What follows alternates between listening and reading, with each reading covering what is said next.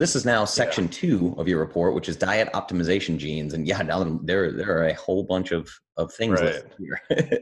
Thankfully, you don't have too much heart disease risk too, by the way. There's literally like,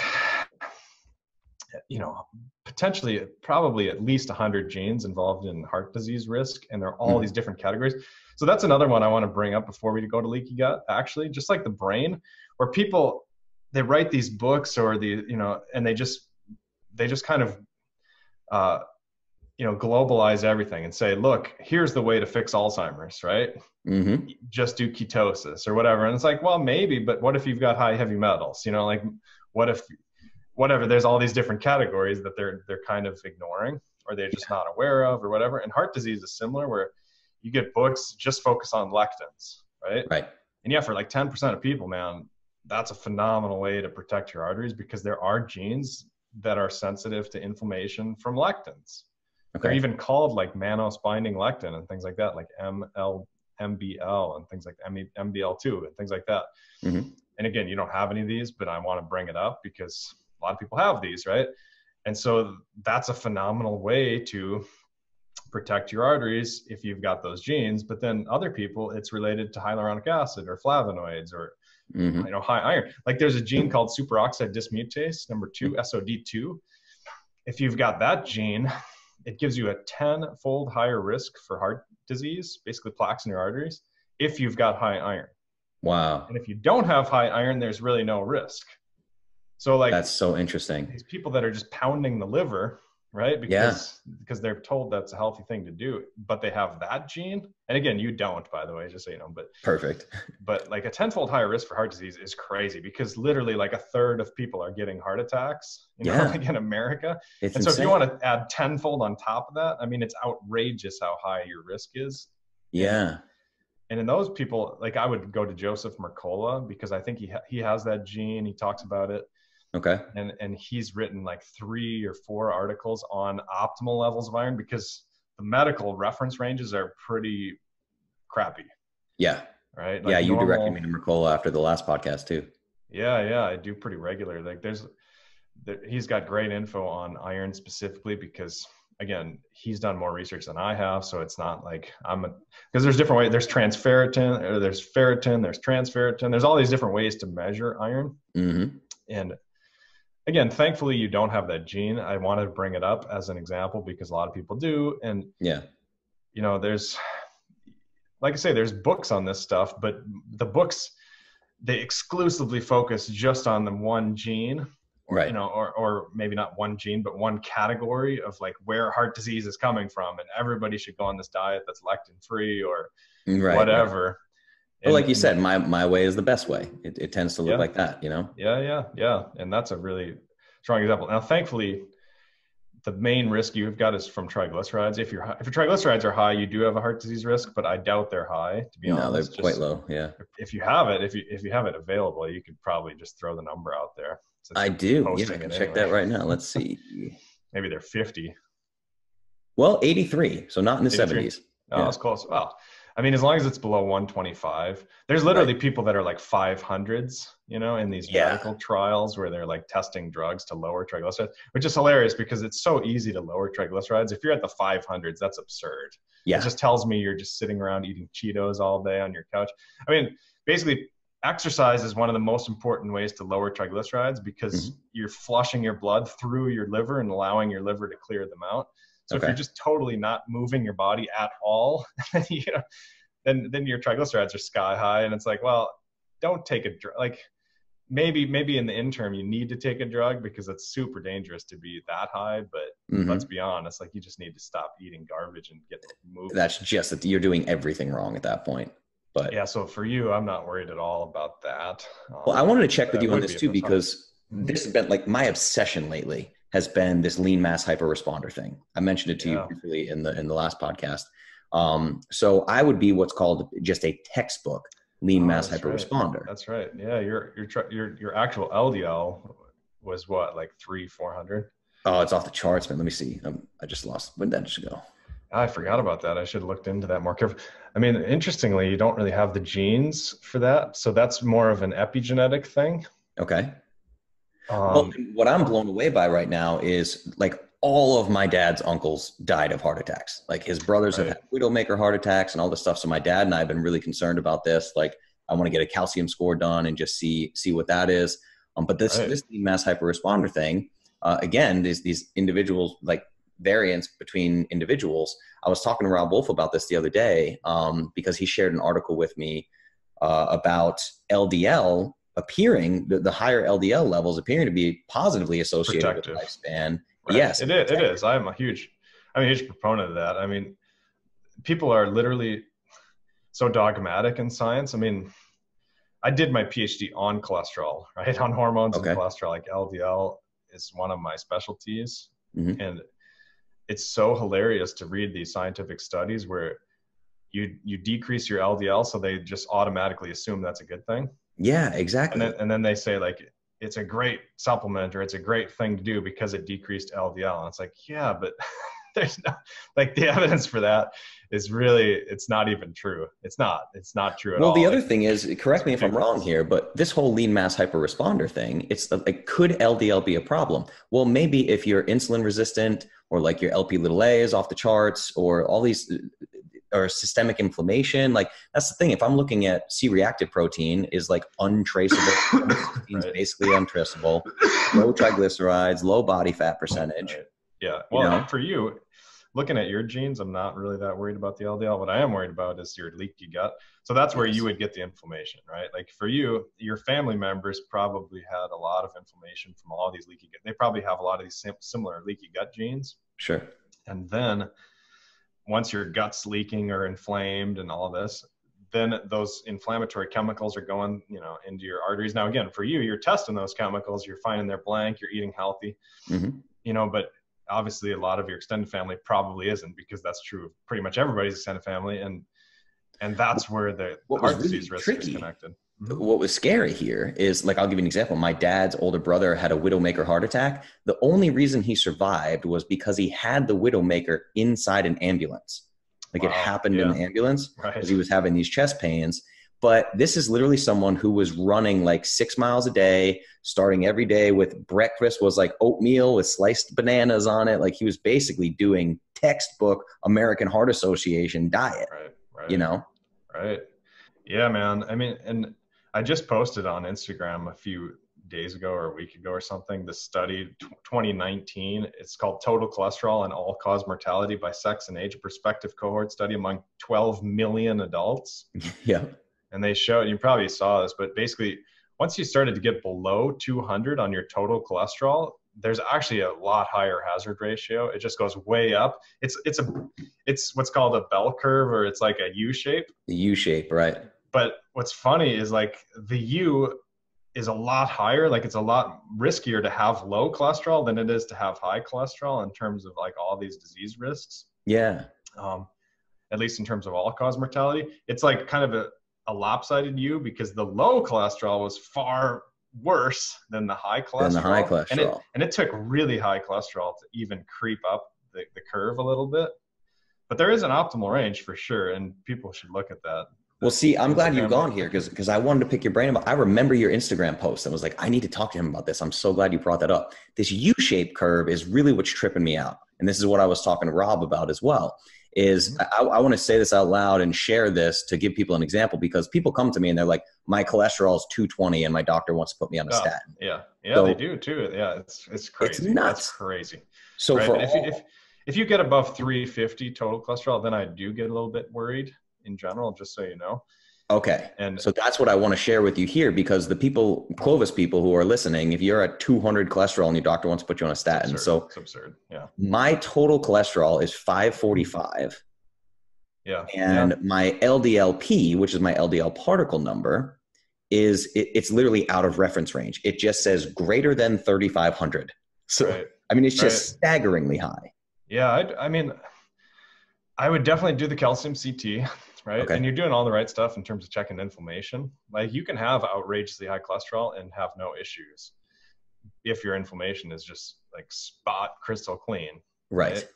But the problem is there's a lot of forms of inflammation. Like one of them is called CDK. Right. And you've got one of these leaky gut genes, CDKAL1. Okay. And CDK, it's like, I always use the analogy of hot water. Like if you got your hot water turned on too high, you got too much inflammation, you got to turn that hot water down.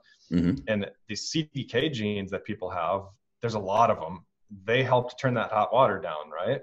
Mm-hmm. And but the problem is you've got one of these genes where you don't turn the hot water down as much as you should, but there's actually flavonoids in plants that will basically do it for you, right? They shut off that form of inflammation. Okay. And so flavonoids are really important. But there's other forms of inflammation like interferons, there's interleukins, there's a whole bunch of interleukins. Right. Like nobody's checking interleukin 23. You know what I mean? Like, right. Like you'll never get a blood test and the doctor will be like, well, let's check your interleukin 23, right? Because there's so many other ones and they're all different forms of inflammation. So it can be a bit of a crapshoot. Okay. And so I agree with you to check, the calcium CT scan. Okay. I've seen people totally reverse that and go down to 0 with a really high scan if they do the right thing. Usually when we look at their DNA, we can figure that out. But so I do get nervous. I'm not kidding. Like I don't want to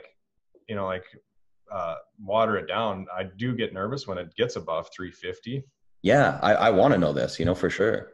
Yeah. And saturated fat definitely increases LDL, like cholesterol. There's no question. So that is the thing here, man, is this blood work, just, full transparency, this blood work was done by Paul Saladino, and this was after a 6-week strict carnivore experiment. Yeah. I didn't even do black coffee. I mean, and it was virtually a 100% red meat, liver, and egg diet. Yeah. And I've never seen my numbers this high. Yeah, I drop it. I mean, I want to see people below 350, and I don't want them using statins to do it. And right. You don't need to generally. Like, to be honest, the vegan diet is phenomenal at lowering LDL. Usually it lowers it way too much, and then people think they're phenomenal. I was just actually one of the special operators in the military I was talking to. We were looking at his blood work, and because I spent the whole day there, on this secretive Air Force base or this military base, and I actually had to sign paperwork saying, like, I'm not going to publicize it on social media and all this kind of stuff. Oh, wow. But anyways, his cholesterol was just way, way, way, way too low, for performance. And, and of course his doctors were basically giving him high fives for it. And I'm like, man, dude, this is not optimal at all. And you could tell, like, he could feel it, like his sex hormones were starting to go down. It's so low, things like that. And I want to see you at 200, I want to see you at 220, 250, to be honest. Okay. And I don't want to see you getting too low, below that. Right. But I don't want to see above 350 either. Right. Because then it's touch and go, whether, like I say, there's so many forms of inflammation. It's really a complicated topic. Yeah.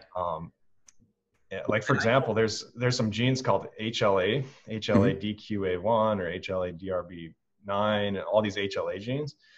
And they are another form of inflammation, but it's triggered by high insulin, which I'm not worried about in your case, right? I mean, what's your blood sugar is like 80, if I had to guess? Probably 85. Glucose, 91. 91, okay. And that was fasted or after coffee, probably? No, that was fasted, no coffee. I did this 100% fasted. Okay. No fast. Yeah. So you might want to bring that down a little bit. If I was you, I would take zinc. I don't know if you're supplementing zinc at all. No, I'm not. But you did have a zinc transporter gene issue. Like, scroll up a little bit on the DNA report, and on page 4, you'll see right in the middle, there's type 2 diabetes risk for zinc. Yes. SLC. And I noticed you put priority there. Yeah, supplementing zinc is a priority for you because basically, I mean, you can get enough from red meat, but you got to eat a shit ton of red meat. Okay. It's probably better just to take a zinc supplement and not worry about, did I get 200 grams of red meat or whatever. Right. Because it's good for your hormones, also your testosterone and things. Great. That'll actually help with your blood sugar. Okay. Nitric oxide will too, by the way, just looking at the gene above that. But I think zinc, you're right on the border. I think you're good there. It's not concerning. It's easy to drop a couple points. See, and this goes back to, I heard this too in Dave Feldman's lean mass hyperresponder group, where people seem to have the same exact thing that I do, where this, particularly people that are in any way, shape, or form gearing towards the carnivore thing, their fasted blood glucose seems to be a little bit elevated. It is. Yeah. If you're doing this on carnivore, for sure, because your body's what you're doing. And I just wanted to check your metformin gene, which I can bring up in a second. But what you're doing with carnivore is you're basically teaching your body to convert protein to sugar. Right. Because that's what's going to happen, right? You're not going to convert protein to fat because you can't. Yeah.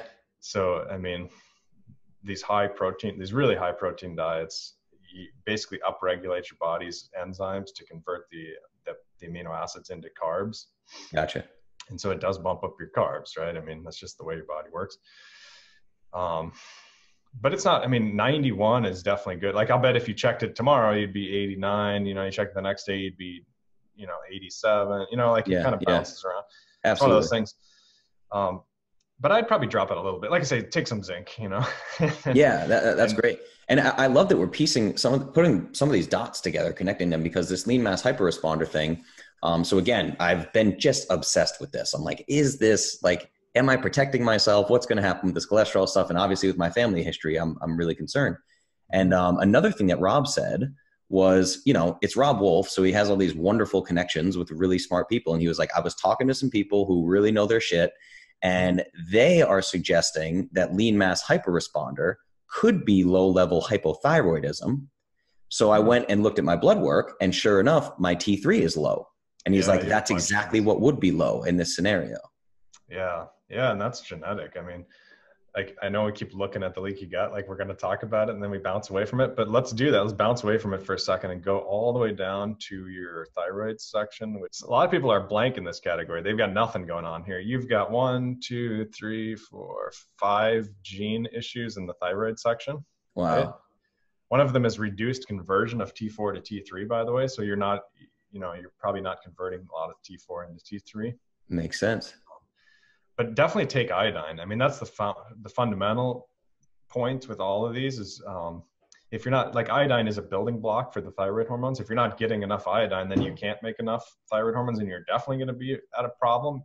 Okay. In the problem situation, because with all of these genes, right? I mean, you're genetically just set up. That's really interesting. You should try that experiment. Yeah. Try getting your thyroid hormones up. If you have to, take Armour Thyroid or straight up T3 or something, but you got to work with a doctor on that, because you don't want to go if you go too high, you get your heart all screwed up, Okay.